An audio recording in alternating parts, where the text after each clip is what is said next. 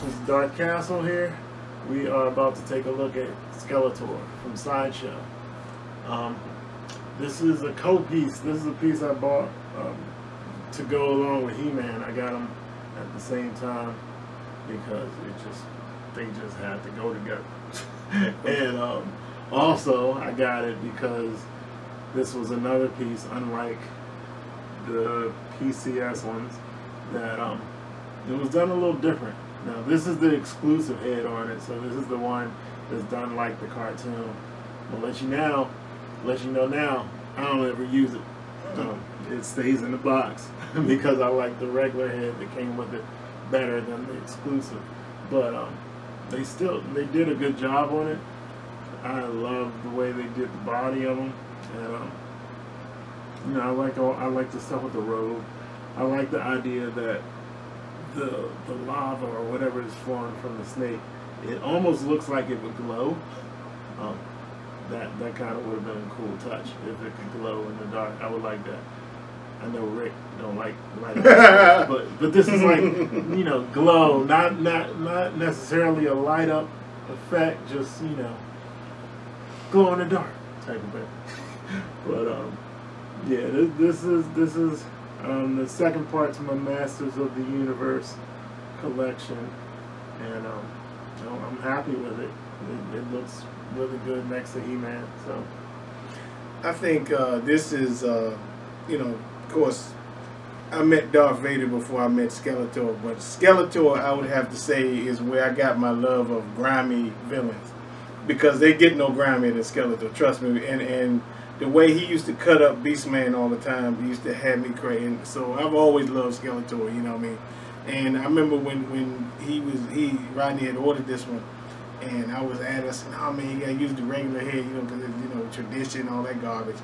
But you know, after seeing the regular, you know, it ain't no question that one is hands down.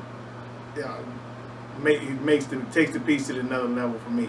And now when I see this head, it kind of reminds me of Sons of Anarchy Reaper, you know what I mean, with the mouth open and everything.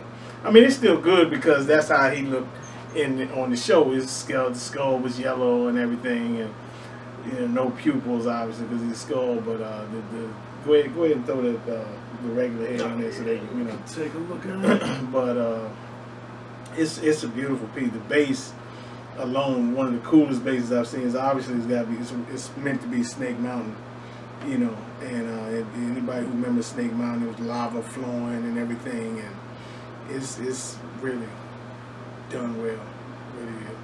There you go with the regular head.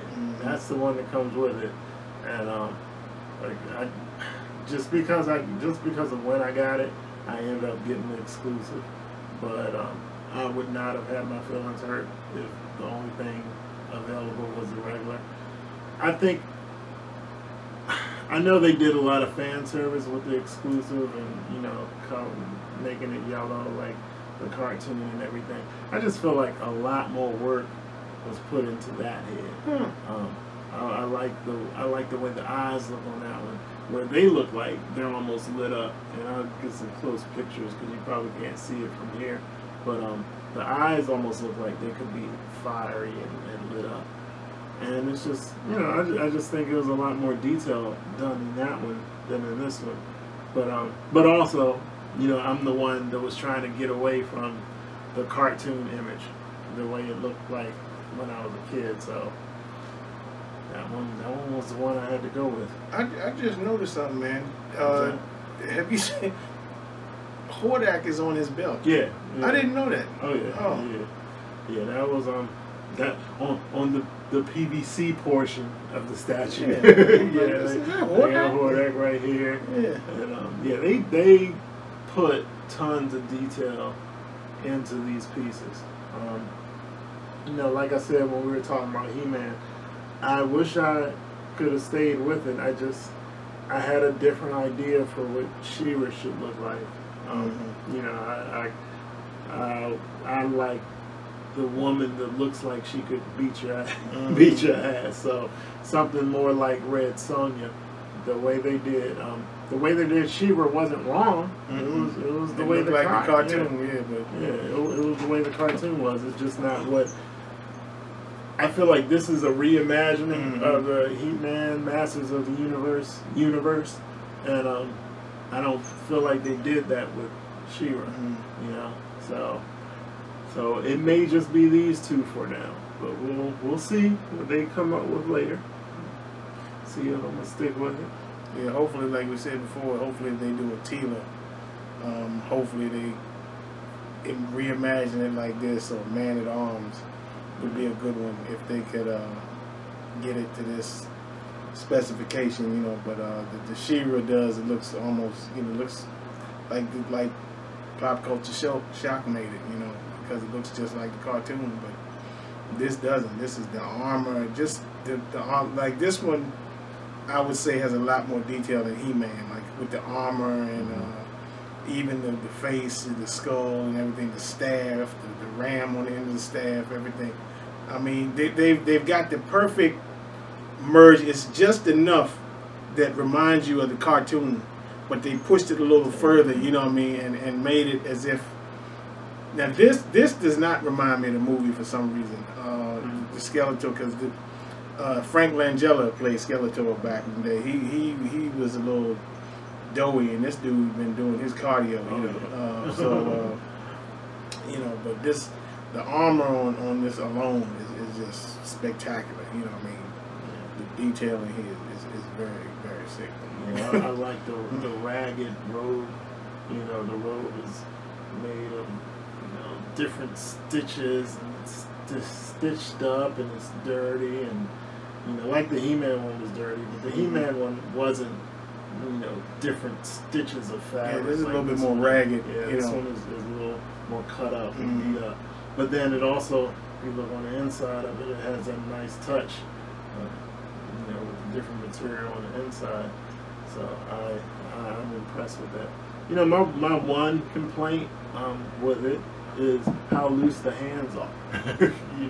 Like this is way loose. You can take this and move. And I don't know, maybe they wanted to give you some play on the hands, so but I don't think so. Yeah, because I don't want that. Because we're sitting here doing the interview, and it's moving. Yeah. If you hit the table enough, I'm not doing it now. Right. Now you don't want to do it. I got it wedged in with the chainsaw. Rewind the tape. Yeah. but yeah, it moves a little bit more than it should. I don't know if maybe the peg is just too loose. Like, don't give us wiggle room with it. Put it in place so it's supposed to stay. Same thing with this hand.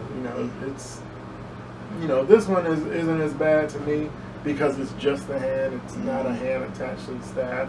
And the magnet on this one is strong. But yeah, it still wiggles. Like it'll still move around if I wanted to. That's my one. That's it. Yeah. That's the only thing about it that I'm like, they should go back and work on. Everything else, I'm very impressed with. Yeah, Skeletor. This Skeletor looks like he could give He-Man a little bit of a go. He's been doing some work, and like I said, I love the regular head that comes with it. It would be really cool if they could work with, how the XM cable, I guess the eye lights up, like it glows in the dark. Yeah. If they could put some kind of sneaky Easter egg like that on it, I don't know if they would use like glow in the dark paint or something. Something like that. They'd probably have to hire kind of gloss or something like that. Yeah. But, I don't know how XM did it. But like for the eyes or for the lava or whatever's coming out of the snake's mouth, they did something like that. That would be a nice little Easter egg, I think, to add to it. But it's a very good piece, very nice looking. A 1/5 scale. Yeah, it's 1/5 scale. When I first got this, it was in the D-Talk along with He-Man, and fit in there fine, no problem. For a base like this, the base is detailed, but it's not, it's not huge, and it fits great. It doesn't look too small. This is one I probably agree with you. It, like, fits just right. Mm-hmm. As far as One size scale goes. usually does. Yeah, that's what I like about it. Yeah. I don't know. Anything else? No, that's about. We're gonna do a few close-ups for you, and but I would say you got a chance to hop on this one, no question, because the detail is impeccable, especially on the armor, the hilt of the sword, the staff. I think is one of my favorite parts of it. I love the pose. How it's kind of polar opposite. He's kind of walking down out of Snake Mountain, where He-Man sort of like he's walking up into Castle Grayskull, you know. Yeah. So it's kind of a contrast the way they've done that, you know. But yeah, other than that, I'd say this is a all systems go. If you got a chance to get a hold of this one, and you're a Masters of the Universe fan, and you know, I'd say it's a no-brainer. Yeah, the price on this one is like $450. So it like with the He-Man, these came out at very reasonable prices. I think so. These two, if they still got them, this isn't, you know, that much. This isn't a painful purchase. You know, this is especially if you're a fan of it. It's a good price and it's a good kit. That means you're approaching 40 if you are. right. You know about the He-Man cartoons and all that stuff. And you know, I hope they do some other ones. Beast Do a vicious Beast Man. Please, Sideshow. Yes. Do one that'll Beast scare my kids. Yes. A Beast Man that'll scare my kids. You know, drooling. Clear resin, drool, everything. Yeah, just scary looking.